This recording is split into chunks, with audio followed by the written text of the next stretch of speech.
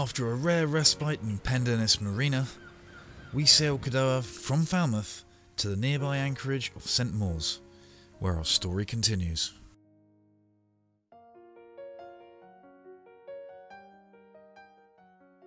Good morning, guys. We are currently at anchor in the picturesque, beautiful little harbour of St Mawes, which is just opposite Falmouth. Anyway, I've woken up this morning. I'm not being too loud because Carly's still asleep and she's not feeling well. But I've woken up this morning and it's very foggy, but the sun's trying to pierce through and it's got this it's like something out of a sort of the start of a movie.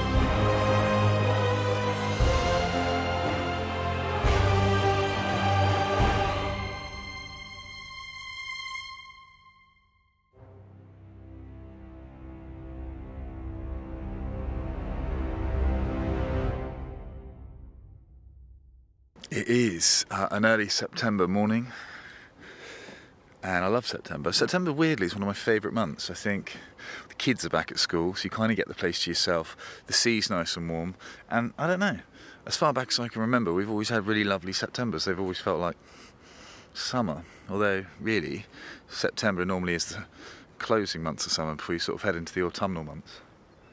And I love autumn. We both love autumn, don't get me wrong. We've had such an amazing year this year. I'm just not quite ready for the summer to be over yet, but what a glorious, mysterious feeling morning. I feel like the sun's slowly starting to burn through the fog now. I think it's going to be a good day. So therefore, I think we're going to take you on a little tour of St Mawes. Let's come check it out. Hello, young grasshopper. Is somebody nearly ready for a walk?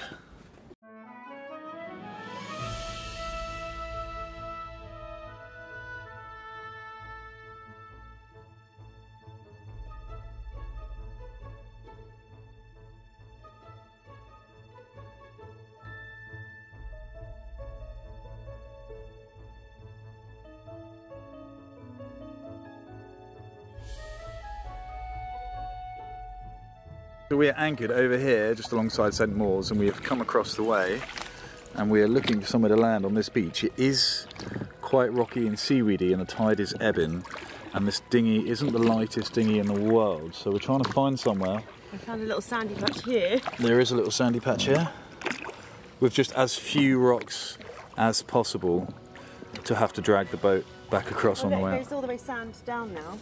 This looks like a good spot then. I did it. Oh, you're attached. Well done, you held onto the dinghy too.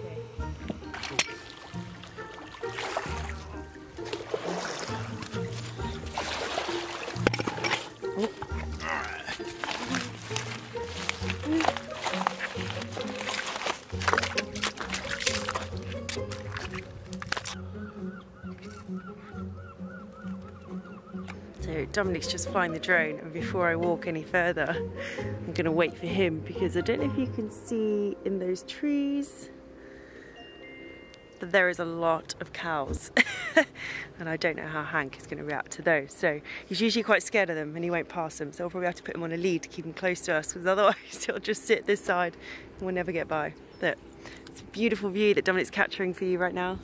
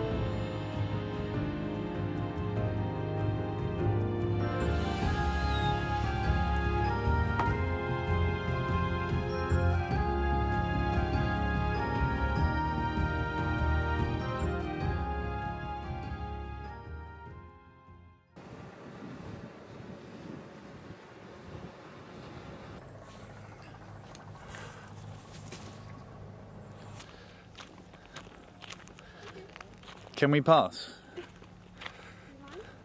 I don't like the idea of being kicked off the side of a cliff by a scared cow.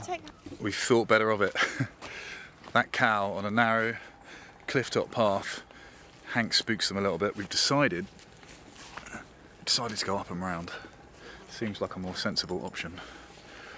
Let's hope he doesn't block the path as I'm trying to come past. That's right, little fella. Well, little is a relative term here. I'm comparing you to your comrades over there. You're quite small, but I respect the fact that you're 4 times the size of me. As if I've never seen you so jumpy. Look, I'm fine with cows, just not when I'm on the edge of a cliff. I'm not. I don't think that's an irrational fear. Sharing a path with a bloody minotaur, I think.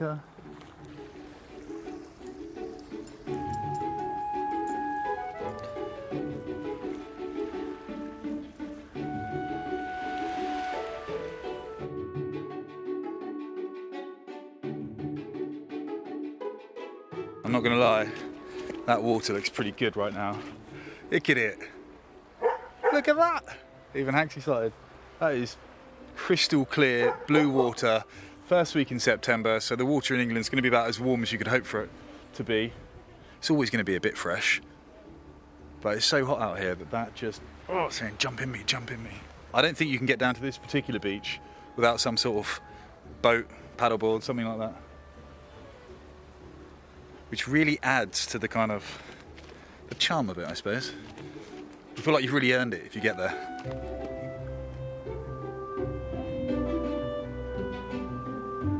Holiday cottage, just don't tell me you can stay in it. I want to stay in it. This place here is where you can stay, apparently. Looks pretty cool.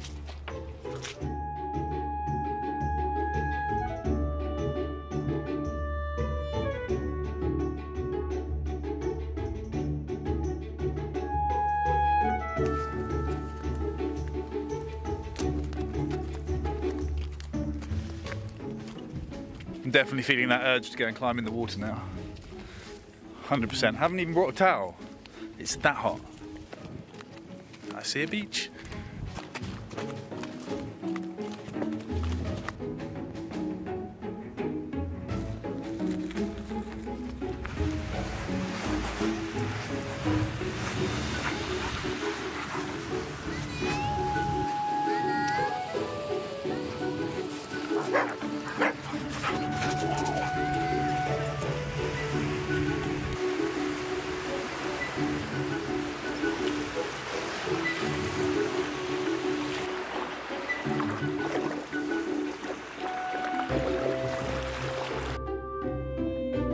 And since our last video, we have had 5 fantastic new patrons that have joined the team, and I want to say a massive thank you to Darren and Michelle Green, to Terry Hamilton, Alistair McGregor, Jeff Edkins and Richard W. Thank you guys so much. And let's not forget everyone who donated on the run button since the last video, which you can find on our website. That's Andres, Marinik, Samuel Lyles and Tom Simmons. Guys, honestly, thank you so much again, and back to the video. If anyone's been here hanging around with us for a while, you've probably picked up, certainly from this series at least, I have a somewhat irrational fear. I don't think it's irrational actually to be scared of a gigantic shark, but Stephen King did a number on me. Is it Stephen King? No, Steven Spielberg. It was the nice Steven. Steven Spielberg created that. God, Jaws. Just why did you do it, Stephen? Anyway, I was also scared of heights, and I spent the winter working as a rigger, and by the time I left, I came to the realisation that I wasn't as scared as when I started. And I think they call this exposure therapy. I just kept going up, until eventually I kind of became okay with it. I wouldn't say I'm not scared of heights anymore, I just made peace with it. So it seems crazy to live on a boat and sail to all these really cool places and not really get in the water. That's sort of half the fun, I would imagine, for people who aren't scared of sharks. So I'm going to take myself over to the other side of the river now, and I'm going to get stuck in some exposure therapy. Let's see how it goes, shall we? Let's do this. How do you think the exposure therapy is going to go? You'll be fine until the music starts playing in your head. Dun, dun, dun, dun. Right, I'll see you in a bit.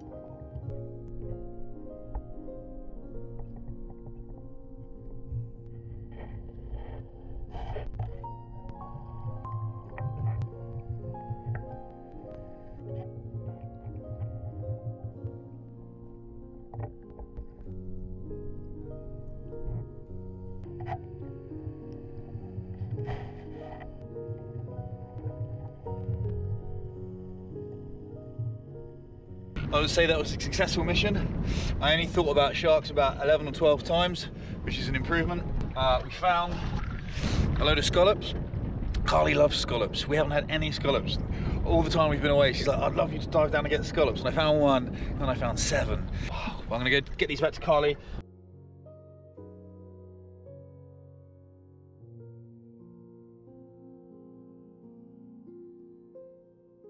So now that I've hunter-gathered and fetched our feast, as always, when we don't know how to do it, YouTube. YouTube, gotta love a bit of YouTube. Insert the knife and gently free the white meat or muscle from the curved side.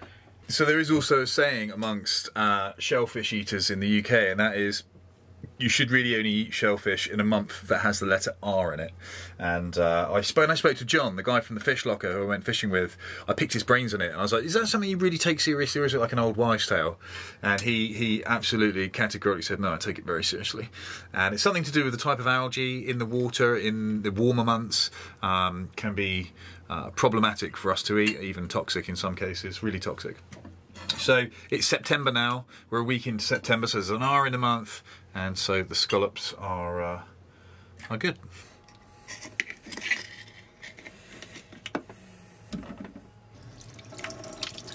So the chap on the video said they need a good few minutes to really wash off. He said it's more than a rinse, like a really extensive clean.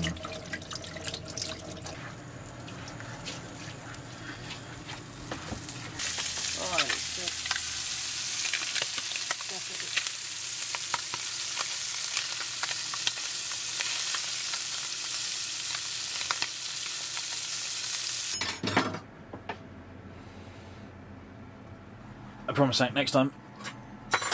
There is a scallop starter.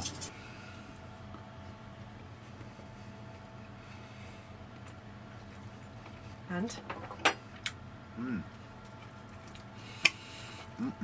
That's good. Mother Nature provides again. Yeah. All right, anyway, I'm going to wrap this up quite quickly. So I just want to say thank you to everyone, you know, who hangs out with us for 15 minutes, everyone who hits the like button and drops in the comment box and has a chat with us. It means the world. Thank you very much. And to the legends, the superstars who support us directly on Patreon, both our Patreon post and our early video members.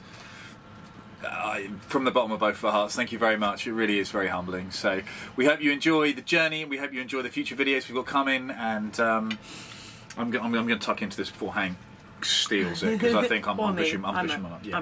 Okay, cool. All right, guys. Bye for now. Bye.